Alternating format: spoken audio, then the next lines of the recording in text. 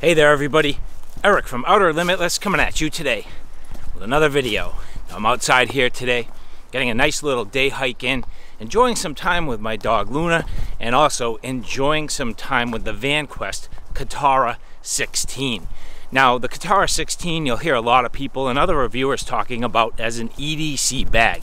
I have my own philosophies on EDC, and I do have to say right away, the Katara, not quite for me an EDC bag, but I gotta tell you, it is absolutely awesome for my journey today, a little day hike, the basic supplies that I need, and the types of things that I'm gonna need to keep organized while I'm out here on the trails.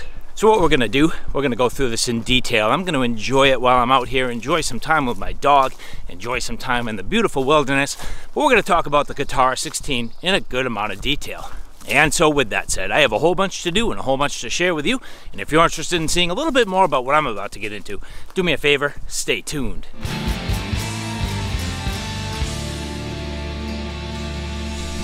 Now before we get too far, I would like to say thank you very much to the people at Vanquest who did provide this for review.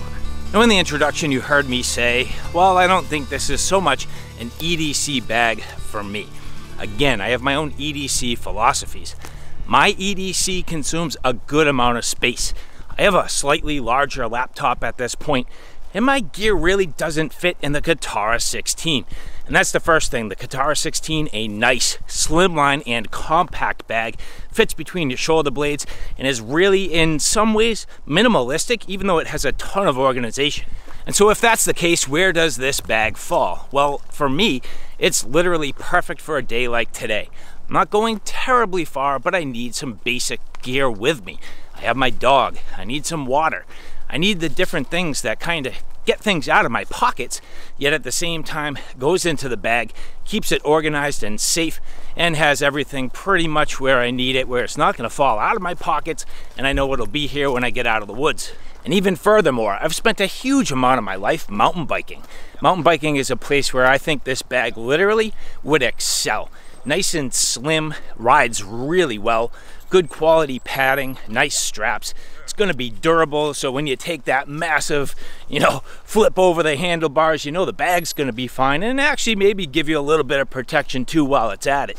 So overall, this to me is just a great bag for your day adventure, and that's why I have it with me today. Come on, come on.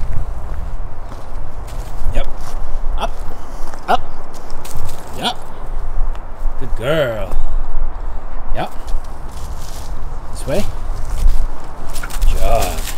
Now a couple basic things worth considering. First off, this is bladder compatible. So if you like a water bladder, you're gonna be in luck. You have the ability to hang your water bladder, and you have the ability to route the hose out the top, down the shoulders, and get that sip of water when you need it. For me personally, I don't really use water bladders, but I definitely use water bottles. This does not have built-on external water bottle pockets. However, Vanquest does have the Hydro water bottle corsets, which do a great job. I use those all the time on my other packs. They're fantastic, and they'd bolt onto the sides of this bag with ease. The ride quality, fantastic. Vanquest always doing a fantastic job with their harnesses, their shoulder systems, their different straps, and the comfort while you're carrying. Now, one place where this is a little bit limited, it does not have a waist belt. That is maybe something that for some people might be a con. I think it works for this bag, but I do suggest that if you're gonna use this for something a little more aggressive, maybe you are gonna use this mountain biking, you probably need to add a little waist belt just to keep this in place. But as you can see, it definitely has a sternum strap, which is comfortable, does a nice job. It doesn't have really any bungee or shock like some of their other models, but it doesn't really need it, and it works plenty fine. One of the best parts of Vanquest bags, I love how they handle the straps. I love the organization that you get right on your shoulder. I always carry a fixed blade knife on my weak side inverted while I'm hiking, and the fact that you can connect a number of different sort of sheath styles or clips really does work well, so I love that about the Katara. And if it wasn't for me temporarily misplacing my shoulder mount, I would have absolutely had the clip for my camera here right on the other shoulder. So again, very flexible, versatile. I love it. Nice job with the shoulder straps. And another thing that's very important, because Vanquest has a modular philosophy, the exterior of the bag really does leave it set up for a number of different pouches number of different lashing points, and the ability to really bolt on what you need on the exterior of the bag. Now my particular color in the black multicam, I love black multicam. If you've been watching my channel, you realize it is my jam. I absolutely love that colorway, and it looks fantastic on this bag. Vanquest always doing a nice job, and what I really like the best is how it kind of pops. You end up with that high vis interior, which just looks so good against the multicam black. When you open the bag up, it's just really, really nice. When it comes down to it, on a day like today, it is quite warm. It's, I don't know, maybe in the high 70s today. Not too bad in the way of humidity, but I'm definitely sweating. I'm getting into the wilderness a little bit deeper here, and I've been on the trail for a while.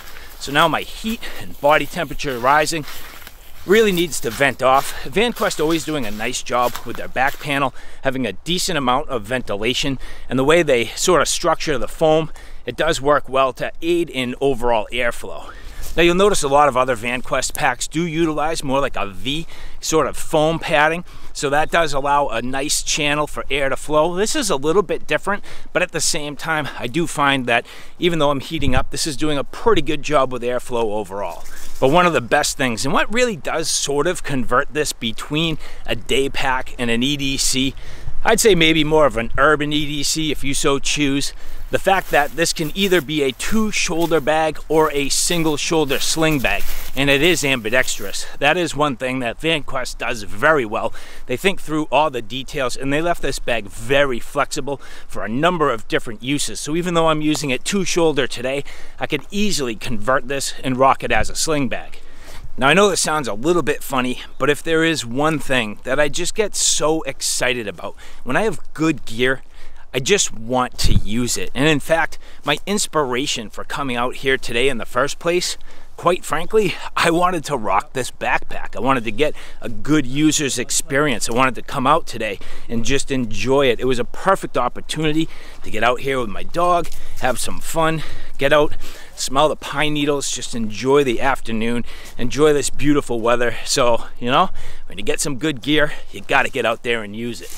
Now, as I've been out on the trails, coming out to Bushcraft Wonderland, actually not for a Bushcraft Wonderland episode, but just kind of to come out here and just get outside, check things out, see what's going on over here, and see if this thing's still standing. So it should be interesting. It's always an adventure walking up on this place. And for the most part, it still stands. Hey, welcome to Bushcraft Wonderland, dog. What do you think? Little med kit, you know, some snacks, different things like that. Yeah, easy. I need bug juice is what I really need. As you take a look at some of the basics that I have here with me today, not a ton, but enough to get me by. Now the first thing I'm going to say is, due to the lack of overall height in the bag, I did need to separate my tripod. So, you know, that is one thing that as a reviewer, I always need my tripod, and you'll notice here, I did separate it. If you take a look at my opening intro, you'll actually notice that I had the sort of top part of the tripod on the side of the bag. Now I was able to absolutely leverage this awesome Hypalon Molly for those purposes, but again, it just was a little too long to fit in the actual compartment. But just to give you some reference, Vanquest does say you can get approximately a 12-inch tablet inside this sleeve, or the hydration bladder. Now again, you do have the ability to hang a hydration bladder, which is nice. And then I did find that my needs, I do need slightly larger devices. So that leaves this a little bit limited, but I definitely can use it for a number of different other accessories. Pretty sure my dog knows this is my place, because she's tearing it apart. Anything mine rips it apart. But as we go through the rest of the details, you'll notice I did carry my water on the inside. I certainly could have attached the water bottle corset very easily to the Hypalon on the outside, or then even on the front of the bag. I mean, very simple. I could have had a couple of water bottles on here with ease. Nice Velcro interior, so the ability to put subdivided organization if you so choose. That would make this a real nice EDC bag. You know, I personally would get my tools kind of laid out here. I think that would be nice. And then you have a ton ton of additional capacity and a ton of additional storage when you flip the bag around. So you end up with all these tough mesh pockets, which are beautiful. These are absolutely fantastic, and Vanquest has a ton of accessories made from the same material, just very, very nice.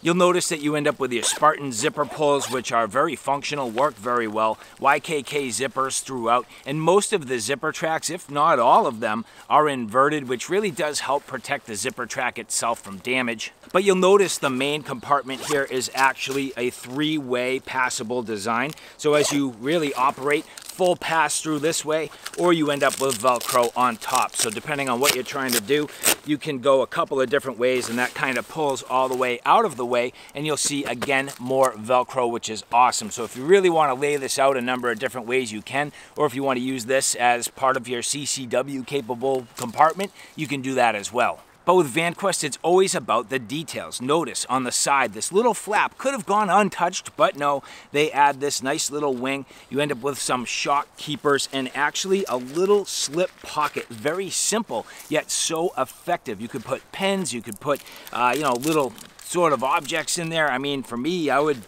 probably put magazines, to be honest with you. And at least at that point, if you do CCW with this, you could have some added capacity. The side of the bag does leverage some snaps, so if you want to avoid this completely filleting all the way open, those snaps definitely do it. And you can see that you can tuck those out of the way, so if you don't use them, they get completely out of the way, but so easy just to kind of pull everything back out, and then at this point, get everything nice and snapped together. Now when you look at the main compartment, you'll actually notice that with a lot of zipper tracks with Vanquest, they do a nice job integrating the ability to lock the bag. Which as you take a look here, again, just this nice little pass-through design, you can get a lock on here, so if you do CCW with this, that is key. The ability to keep things secure is awesome. Now remember, I already talked about the ability to route a hose for the hydration bladder out the top of the bag. Very easy, beautiful grab handles, nicely padded, very well done. A lot of times Vanquest does use box stitching. In this particular case, you'll notice they didn't. I'm a little bit surprised about that. I don't think it'll be a problem, but usually they go a little more heavy duty than that. Just caught me by surprise. Now remember again, the ability to go either two straps or single-sided. You have these sort of G hooks that you can unclip, and then at that point this entire back panel pulls apart, which as we open this up you can see everything velcroed very nicely, and then a bright orange stitch which helps you get this back into alignment. If you don't want the straps, you can take them off and you stuff them into the inside. Everything stows away, and just a real nice, simple and effective system. Nicely done and well engineered from Vanquest. Across the front of the bag you can see here, this is kind of a catch-all pocket for me. Right now I have some batteries, spare batteries for my camera equipment, my dog leash, I have her bowl, just the ability to keep some things nice and tidy. This is a pretty large pocket, all things considered. If I was using this for mountain biking, this would be an awesome place for spare tubes, things like that. And then across the top, another wonderfully done and laid out pocket, which at this point has more of that sort of tough mesh. I just stashed my keys in here so I don't accidentally lose them while I'm hiking around the woods. A couple of little accessories I need for my camera equipment, and I thought I had the dog treats, but I'm not so sure they made it on the trip.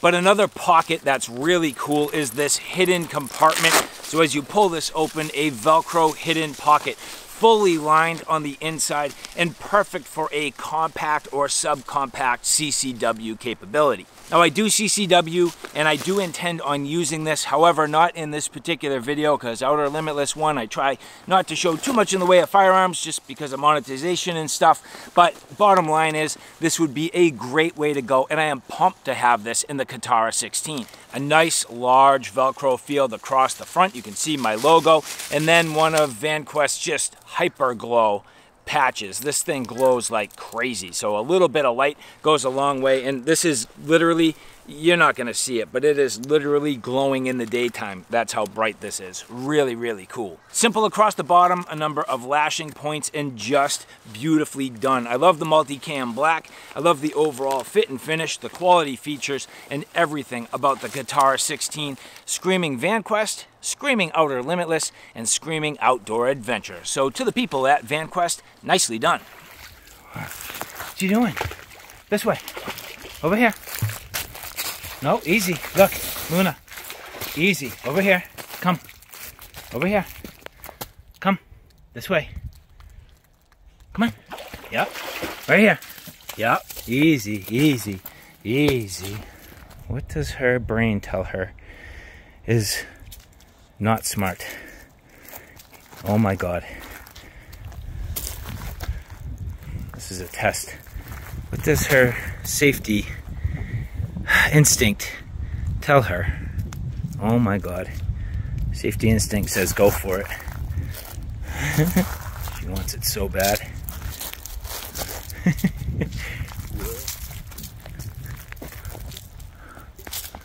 Easy. She's in. You crazy nut. Over here. This way. Yep. Good girl. This way. Over here. Nope. To me. Yep. Yep. Oh my God. Yep. There you go. Yep. Good girl. There you go. Good girl. And so, all right, guys, I hope you enjoyed that. Thank you very much for following along. I hope you enjoyed this adventure, Luna. Thank you very much to the people at Vanquest who did provide this for review. And for the rest of you, if you like this content, do me a favor. Take a look at my Outer Limitless 2 channel, which is more on the tactical and firearm side of things. At this point, that channel is growing quickly. I have a ton of videos up there. So if you like what you see here on Outer Limitless, do me a favor and check me out on Outer Limitless 2. So all right, guys, thanks for stopping by. I hope you like what you saw. I hope you found it a little bit informative. If you like what you saw, please like, share, and subscribe. And as always, thanks for stopping by. Take care now. I'll see you soon.